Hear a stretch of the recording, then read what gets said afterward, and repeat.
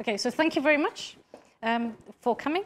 I very hope that you get something out of this presentation, and I very much appreciate your attendance. So I'm doing an inaugural speech, and I didn't really know what should be part of it.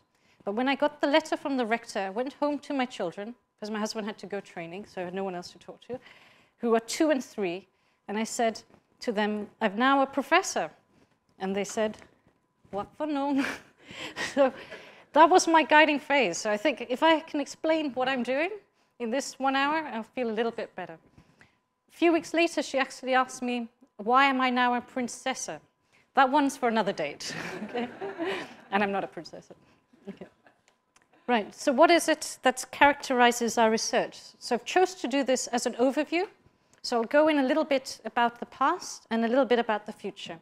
And there'll be snippets, so I hope you get something out of it, but you could always ask for more at another point.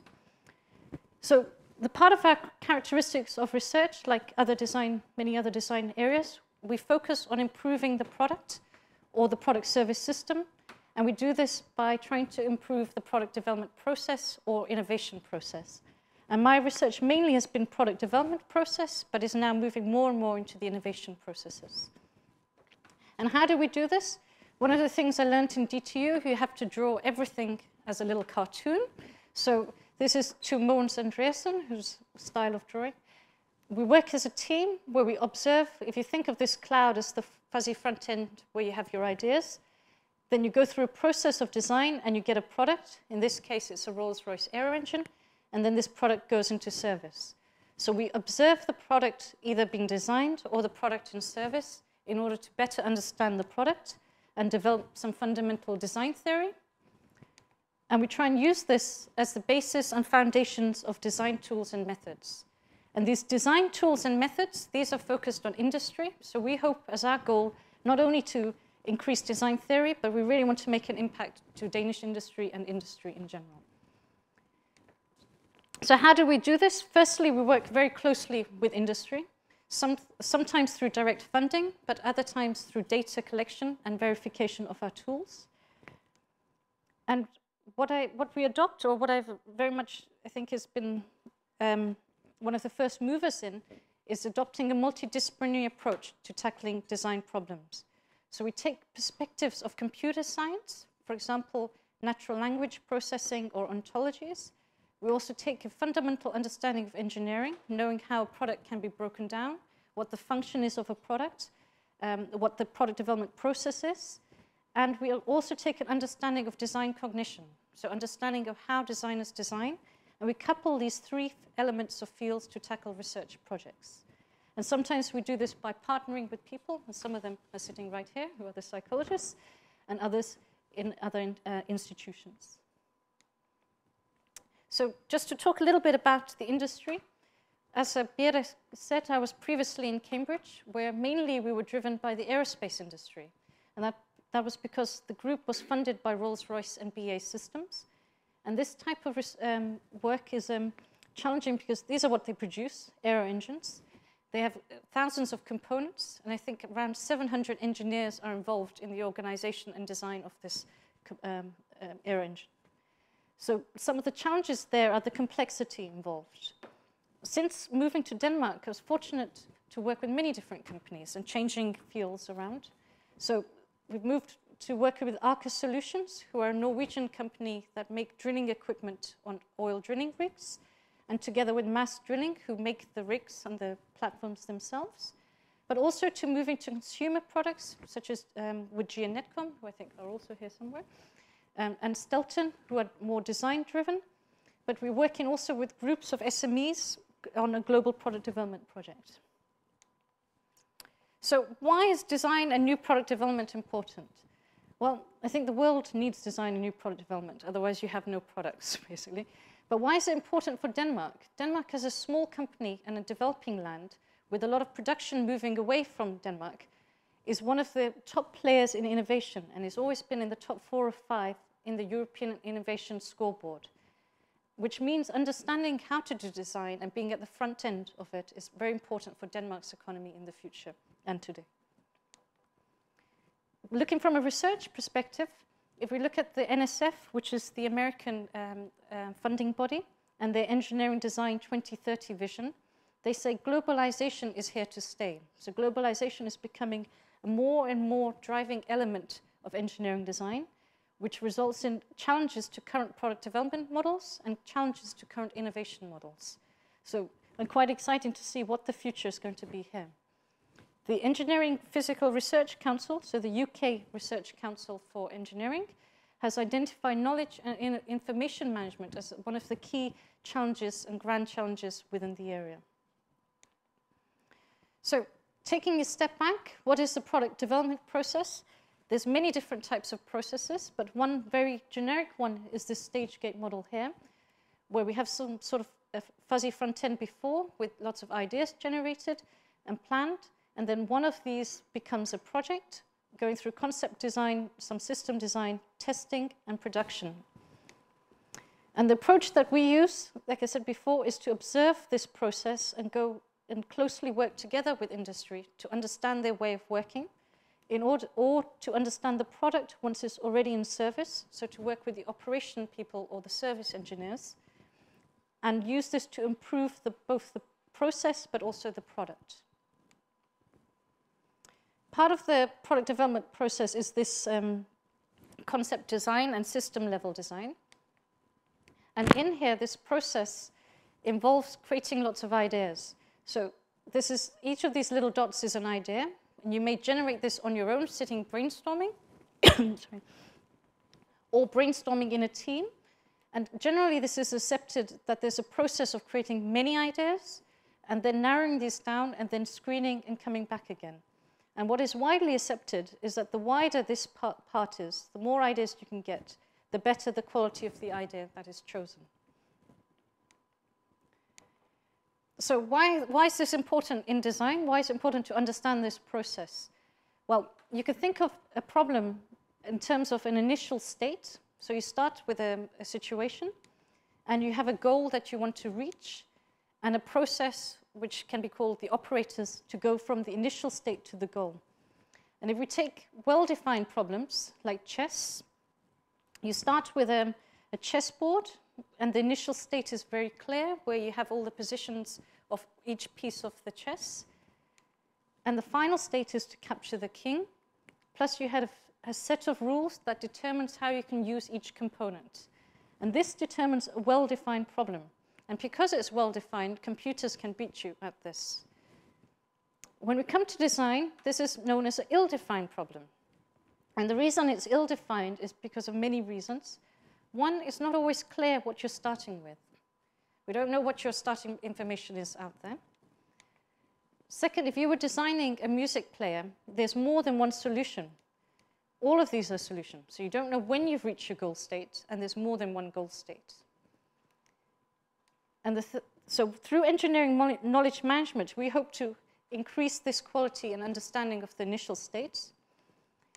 And through design theory, we hope to have a better understanding of what this operator or these processes are from going from the initial state to developing the final product. And also through creativity, we hope by supporting this problem-solving state to increase the chance of getting a better solution at the end of it. So I'm briefly going to say the current research areas, and then I'm going to go in detail about engineering knowledge management, and then come back to some of the other areas at the end. So some of the areas we work with are design thinking and design theory, and also interaction and emotional design, which I'll talk to in the end. And part of this is related to idea generation, so where the focus is increasing this problem space by looking at different ways of facilitating brainstorming sessions. So for example, we've done research together with MEC on using bio-inspired design as a possible way, or using random images and seeing how this increases the novelty of the solutions that are created. So the current research interest is in this engineering knowledge management field. And I think for many years I worked just in this field, and then I started going out of it. So you're going to see a presentation that mimics that, I'm afraid. So started with engineering knowledge management. In the old days, this is what a studio looked like. It was typically the sharing over an open offices, sharing a drawing, and using that as a way of communication. And there was less a need for formal communications. But as design has become more and more global, this need changes. And some of the challenges in engineering knowledge management is to look at complexity of the product, which comes from the complexity of the number of components or the process that you're going through, and how to manage this so you're not dependent on tasks of each other. How to model the function, so how to model the components and the design of the components and what the intention is when you're designing it. How to support decisions. And some of the research we've looked at is also how to classify documents automatically in a way that engineers can understand it. So the main goals of this research has been to improve the product development process and also the product through understanding the people, who are the designers in this case. So when we look at product development processes, there's three views that are widely accepted. One is that you start with many alternative product concepts, and then you increase the specification of the product, which leads to a reliable product. Or an information processing view, where you have input and processing of a lot of information until you have enough information to produce the product and actually sell the product. And a third view is a risk management perspective, where there's a lot of risk at the start of the product development process, and through the process you assess and reduce this risk until you're confident in the product, in its functionality, and that it could be received well in the market. And all of these views aren't really independent of each other, but depending on which industry you're in, one view is more important than the other. And we look at the first one through the creativity and design thinking research, and we look at the other perspectives through the engineering knowledge management research.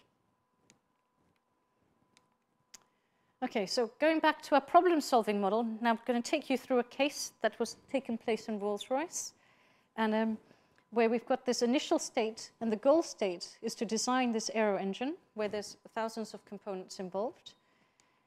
And one of the challenges that Rolls-Royce was facing then, and is still facing in some ways, an aero engine takes a long time to produce. So the product development process takes 4 to 5 years. So one of the consequences of this is that if you're employed in the company, it takes you a long time before you can be exposed to many different types of problems, and therefore building up expertise takes a long time. And they say it's around 8 to 10 years here.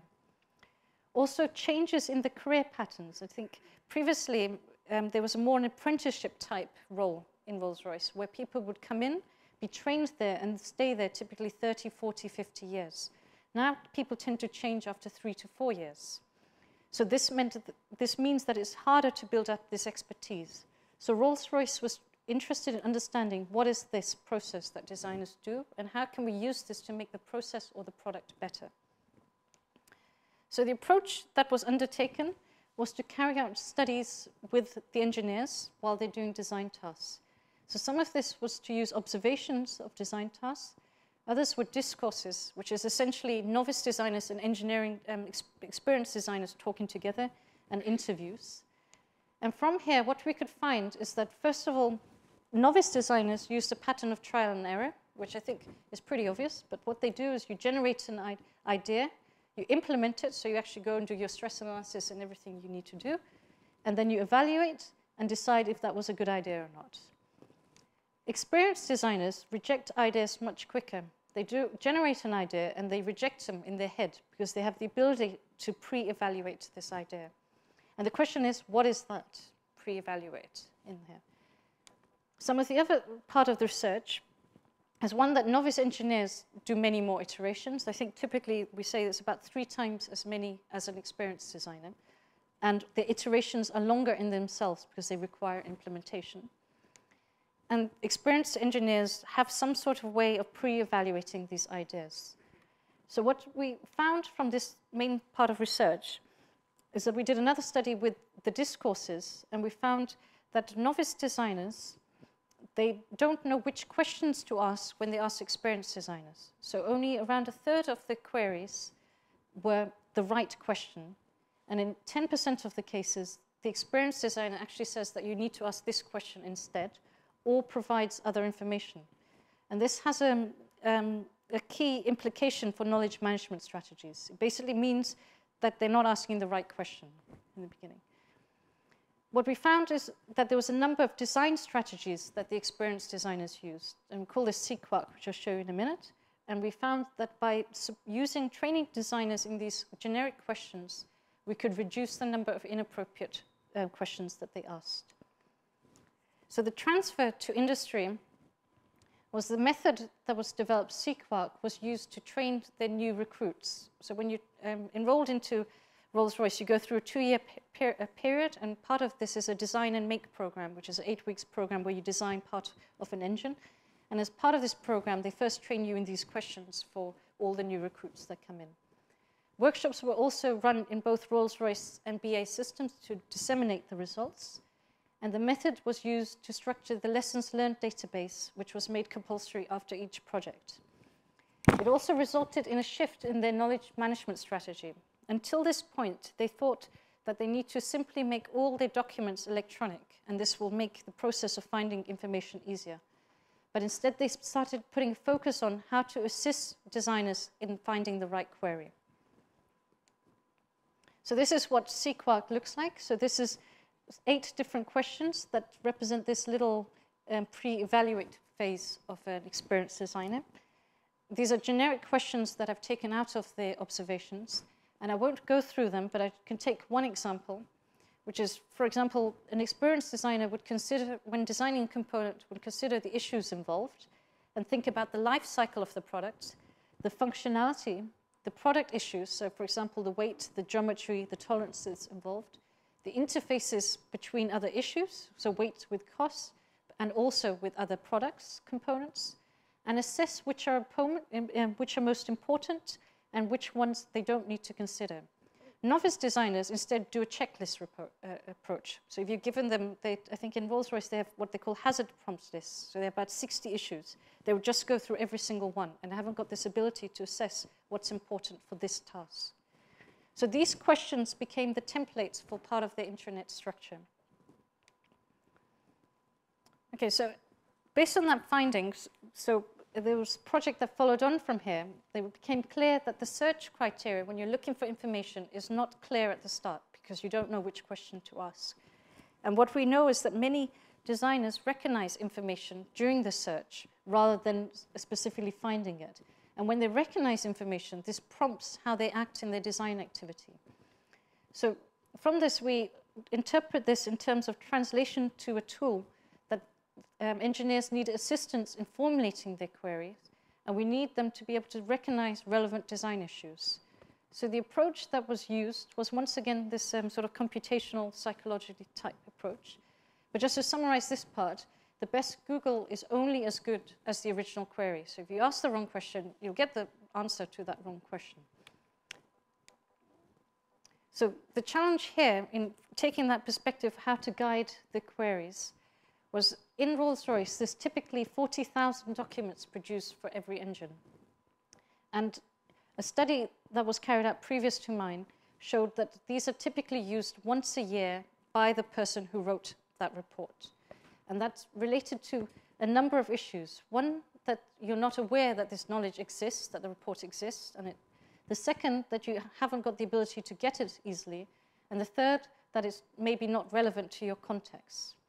So the approach that we adopted was to look at a visible indexing structure, which means how you search for information and retrieve information by allowing browsing rather than typing a keyword approach. And just to show you in context what we mean by indexing. So if you're capturing information, so say you're writing a report about the design you've just finished, you could either index it there and say what it's about. Then there's a process of learning and storing and retrieving, or this can be done automatic through the use of computational agents. So that can go through documents and automatically index them. And the approach that we use is open to both possibilities. So again, in this instance, interviews were carried out with both BAE Systems and Rolls-Royce. And we tried to understand how can we describe or what the design process and the complexity in it in order to use this for indexing. And what we found is that engineers think in 4 main things. One is the products that they're working on and the component and the other components that interface with this. to the design process, so the steps that they need to go through, the stress analysis, for example, the actual concept and detail design. Function, so this is what the product actually does. So what does it have to do? Does it need to turn air or compress loads, or what does it have to do? And issue. An issue is a word that means anything else. But what it really means in this context is the functionality of the product, the life cycle of the product, the requirements of the product, and some things related to the product geometry. And we've mapped these to about 60, so these are relevant only for the aerospace industry and would be different from another industry. So from this, just to give an idea what these four look like underneath, there are many different terms. So under these function ones, actually we've used some work from the United States, from Stone and Sykman, to look at nouns and verbs. And from these indexing terms, we wanted to create an approach that would allow designers to change their query. So they may search on one thing and realize that this is the wrong thing, but try and understand what else could be relevant. So for example, if they searched on weight and unit cost here, in the purple you would see the other issues that could be relevant, geometry and material, for example, or manufacturing. You may see in yellow I actually can't see the colors, but in yellow you might see the products, parts, and the other components that interface with each other. And you might see the functionality of the parts. So this would mean that as a novice designer, if you're unsure about your query, you can then change it and hopefully be prompted in designing. And this uses the theory from behind in psychology that designers, as well as other experts, work by chunking. So you group things together. So experienced designers don't think of just weight or unit costs. They think of all the trade-offs around it together rather than one thing at a time. So under this indexing structure, it can be decomposed by saying the design process by the subtasks, the function into verbs and nouns, the issues into these four main headings that I've already mentioned, and the product is decomposed, in this case, is an aero engine, into all their subsystems and into the assemblies and components below it. And these form the indexing terms around the knowledge management structure. So how does the system work? So here, documents are indexed. These little dots represent the nodes that I've just described, so either the product, the function, the issue, or the design process. And then we apply rules. These rules come from engineering knowledge. So we know a function and another product and another function should do the same, that you need to know what they're both doing, or we need to know whether other products carry out the same function.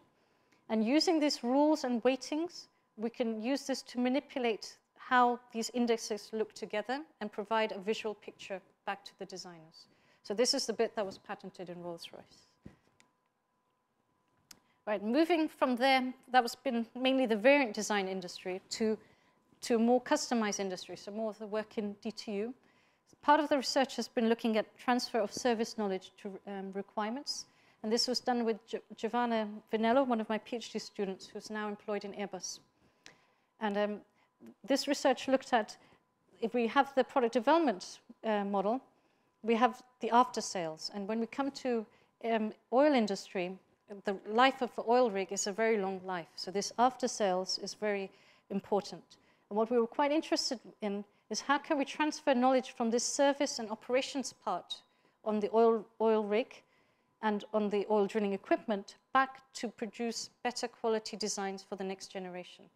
And in this industry, it's important because it's not a variant design industry, which means you don't reuse the design, but you reuse the process and you reuse the knowledge behind it. And the approach that was done was some interviews at the headquarters of the company. And also, me and Giovanna ourselves were on board both of these rigs, one in Dubai and one in Kristensen, which were copies of each other to look at flows of how the changes between one rig and the next copy of the rigs carried out and how the transfer of knowledge was transferred. That was an interesting experience. Okay. So from that study, part of the things that we looked at were to understand change. So we did a comparative study of an aero engine and looked at a number of reports from here to understand why does the engine change. And in this engine, I think over an 8-year period, 6 years is the product development, manufacturing, and testing, and 2 years is the service period. there was 1,500 changes made to the product. And I have no idea if that's good or bad, because you could only compare to the company. But in the drilling machinery industry, we could see a typical, we looked at 1,200 changes of notifications.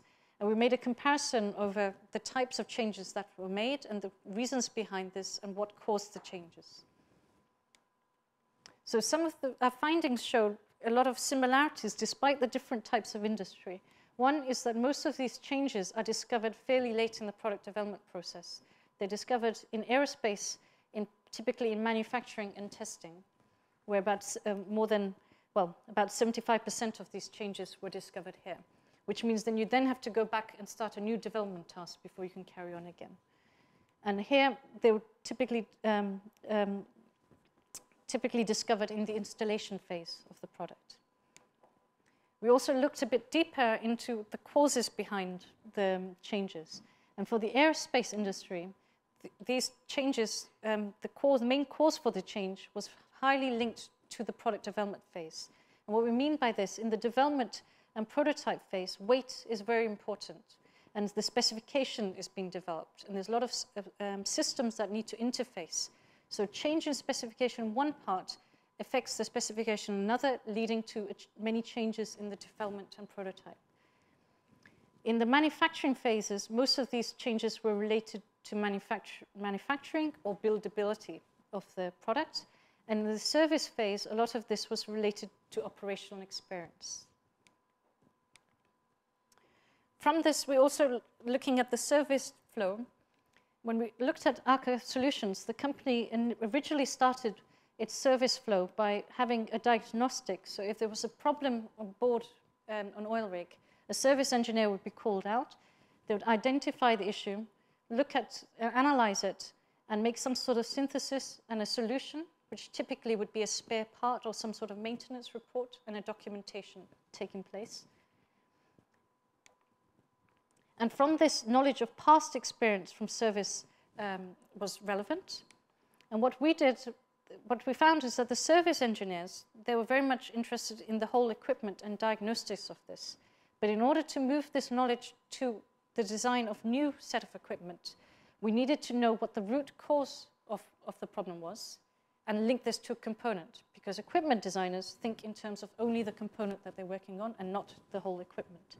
So some of the changes that took place here are the yellow parts, that instead of their process going like this, we introduced the idea to bring in the root cause and link this to the component. And then this documentation to be fed back to the specifications, leading to product improvement for the next generation, and also to link the problem to the cause and solution, leading to faster diagnosis back up to the service engineers and also for the equipment engineers.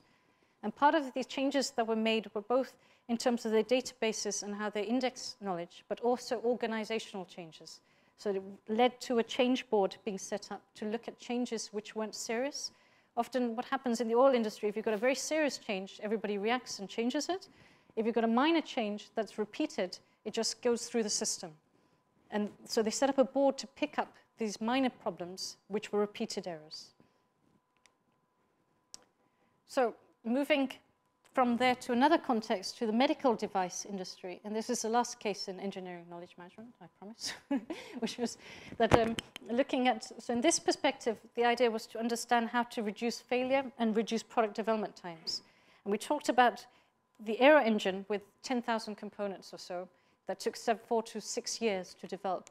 And in this case, we're looking at medical devices that also take 4 to 6 years to develop, but are only 20 components. And the complexity here comes from the reliability and the high level of robustness that's required from a safety-driven industry.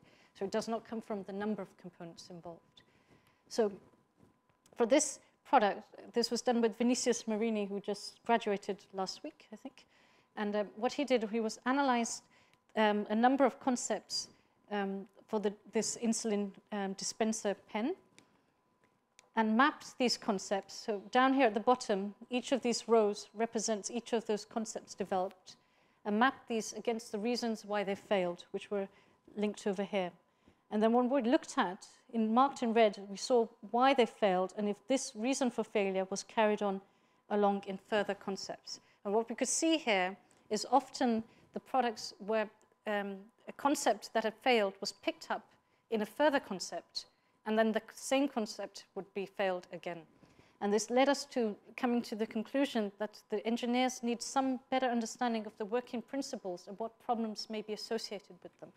So a proposal was made for a way of organizing design records which show the working principles of the device. So in this part is the gear wheel of the pen, describing it in terms of the function. So the function for the user is to set the dose, and describing what sort of problems are involved. And it doesn't mean that you have to use this principle, but you at least become aware of what the problems are around it. Right, so until now I've talked primarily about very engineering and complex problems, and now I'm going to switch the scene a little bit to talk about consumer products. This is, I think, what's common here. One is that we're trying to look at user knowledge, and in this case it's user knowledge, but we're trying to make the intangible tangible. I think the past research has very much looked at experience design and tacit knowledge, and of both service engineers and operations division, and also the engineers themselves. And this one focuses primarily on the consumers. So one phrase here that probably some of you have heard of is attractive things work better. So this comes from emotional design theory, where they believe that you can buy products because it looks better rather than it works better. And we're trying to make systems that make this understanding of why you're attracted to a product tangible. And the way that we've done this is, for example, with Marta, I think who's here as well, that we're looking at how to link ownership with perceptions. So why do you want to own a product to what you think of the products? And we do this by using very heavy statistical analysis, and then using this results can inform companies in how to make the design specifications with a chance of selling their product if it's a design-driven industry. And then we also try to link perceptions to aesthetics. So what we mean here is how you describe the product to what the product actually looks like. And if we could make some sort of rules that show that, okay, if the product has so many straight lines, for example, it's going to look more aggressive or friendly, for example. And if we could embed these rules in artificial intelligence tools, can we get computers to predict what people would think of a product and what they're going to, if they're going to own the product ultimately? So some examples, we've done this in a number of different data sets, ranging from, they're typically consumer products that are design-driven products and not very heavily engineering products. But so for example, here we've looked at fruit bowls, where we've looked at how users describe these products. And then from here, we can get an understanding of what ownership relates to. In this case, it's beauty and looking feminine. And this can inform design specifications in companies where they send a brief out to designers and ask them to design vases, which is the case in this company that we're involved with. Then what we do is we embed these rules. So we look at these products and we analyze them and say what's in common with them. And we create rules to describing their geometry and embed them in fuzzy logic systems, which is an artificial intelligence tool. And in this one, it says that if you use a combination of 2 or 3 rules, we could predict that we're going to evaluate this concept design the same way as a human would evaluate it. So just to test that, we then get humans to evaluate our forms. And then we check it against a computer system, and we can see here how close we are to them. So this research is a bit like a bit of fun on my side, but it's going to try and understand that can computers really assess aesthetics in the same way that humans can assess it? And I think the answer is yes. And the last project that I'm going to describe before we go further is that of also sticking on the theme of making the intangible tangible, is to try and understand comfort. Comfort is often described as a very qualitative phenomenon. But when we're working with engineers, we don't want it to be a very qualitative phenomenon. So if you typically in this design of headsets and other electronic industries, there's a phase where you have designed the product and then you test it. And only in this prototyping and testing phase, issues with interaction and comfort become you become aware of them. And this means that you have a cycle going back and an iterative cycle. So our plan in this project was to try and understand if we can develop methods to improve and assess comfort very early on. So we can try and cut out this iteration and make a faster process. And behind there is Konstantinos and Thomas, who are also in this room somewhere. So the approach that's been undertaken here, one, there wasn't enough data sets involved for this particular industry. So part of the approach is to look at predictive modeling using geometric data and capturing data of participants. I think there was about 200 participants who've had their ears measured. I'm an average, apparently. And then with about 6 data sets for data points for each person. And cluster analysis approach have been used to try and understand if we can develop archetypes representing different types of user. And if we can do this, it means that even if we involve real users, we can create focused user panels. Instead of getting large numbers of people, we could reduce those numbers to only represent the archetypes of each data set. And then, because of our little emotional design thing, the concept with emotional design is do attractive things work better? And we're wondering, do attractive things interact better? Can we convince someone that something is more comfortable because it looks better? So we've done one study, a blind study, where we've looked at assessed comfort in headsets design, where they've assessed it blind and then reviewed it once they could see it. And what we can see is that there is a correlation in what you think of the product and how you assess it. So basically, for at least a short period of time, you can convince somebody that a product works better or interacts better than it really does. That was a bit of fun over with, I'm sorry. Right, and coming back to what I'm working on now, we started with global product development. We have a large fund from Industry Fund, the 6 million project that we're about, I think, half a year into the project or so. And there's 3 themes behind here. One is the joint innovation models. So what I said before, with the challenge with globalization, I believe product development models and innovation models are not going to look like what they're described today. And so what we're trying to do is understand how will they look like, and how can we create product development processes that facilitate joint innovation in the future. We've also got a project on measuring impact of global product development. So what are the key performance indicators that you need to assess whether a product has been successful, a global product development has been successful or not. And the final one is to look at decision-making tools. So we've had about 52 interviews through another PhD student with many of the vice presidents and CEOs involved in large manufacturing companies in Denmark. And part of this, we could see the process of outsourcing and sourcing is very much ad hoc and based on the footprint of the company. And what we want to do is try and facilitate the process of the decision-making process in choosing whether to outsource and offshoring by making perhaps scenarios available or some sort of tool available. So we have a large amount of data, but we're now trying to get this data to a point where it could make a tool that could actually assist Danish industry. And we have a little related project to that, which is the one I think Birte was referring to, where we partnered up with 4 of the top 5 institutes in China and look at the whole value chain from research idea generation to disposal in exchanging context between Chinese industry and Europe. And our focus, being the design part, is the design and development part of the project. And we've already had, I think, the first master student back analyzing 10 companies and looking at Chinese product development models. There's very little literature available, and most of it's in Chinese. Unfortunately, the first student is also Chinese as well.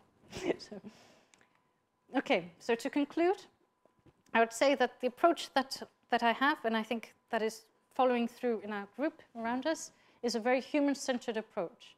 So even though we use very qualitative tools, we use statistical tools, we use computational methods, we try and do this through understanding the product development process, from understanding knowledge of the engineers, knowledge of the service phase and the operation and the product, and through understanding the user, and then try to replicate this into tools and methods that can make this process faster. Yeah, I think that's about the size of it, I think. And just coming back to the very beginning. So I said in the beginning that the European Innovation Scoreboard, that Denmark is one of the leading countries in innovation. And I think part of this research and our great creativity in idea generation through me and through others in the group are hoping to support this. We've just got funding from a new design lab from the institution, which will facilitate this type of research. We hope that we'll have cameras and eye tracking equipment to be able to assess users very quickly, but also to assess engineers and designers. But also this could be a facility that could be used by companies who want to carry out some testing or fast consumer testing through us. We hope that what I've said before, that with globalization, I believe this challenges innovation and product development models as they exist in literature today. But I believe that our new research hopefully will make an impact, at least in the joint innovation model side here. And then through the grand challenges, we've already done a body of research in this engineering knowledge management, and of course, looking at the global product development. And with that, I would like to say thank you very much for attending today. And I don't know is there questions? Yeah. Thank you.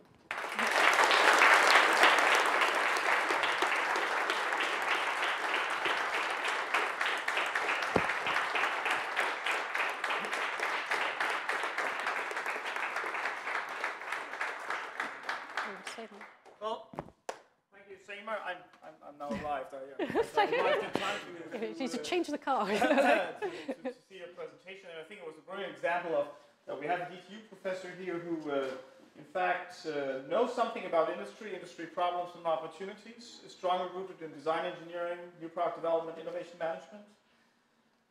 Is not afraid of matching those two things by good tools, research tools, research methods, and not the least is embraces the complexities of integrating users and the other persons, the engineer, into the problem. And I think that is a very attractive thing. So you fit perfectly into our department, and you fit perfectly into DTU, and we're looking really greatly forward to all your brilliant research projects in the future. So thanks a lot. And if I don't know, there were like 3 flowers out there, so just take this one. I hope it's from our department. We'll take it afterwards, but Thank you congratulations, Thank you. And we're looking forward to it. Thank you.